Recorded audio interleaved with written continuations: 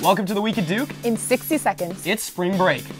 Students are away relaxing, catching up on sleep, and exploring the world. One group of Duke students is learning about local farms, another is touring sites of the civil rights movement, and still another has traveled to Peru where they will assist people with disabilities. In research news, bullying may be even more harmful than we thought.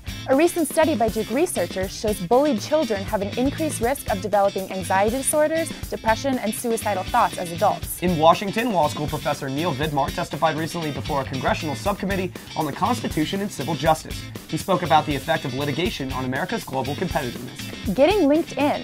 Entrepreneurial-minded alumni gathered in cities across the country recently to meet and make connections. Look for more business networking opportunities on the Duke Gen website. Look, Mom, I'm famous. In time for March Madness, ESPNU came to campus to shoot a zombie-themed skit featuring yours truly and a group of fellow Cameron Crazies. For more Duke news every day, visit Duke Today.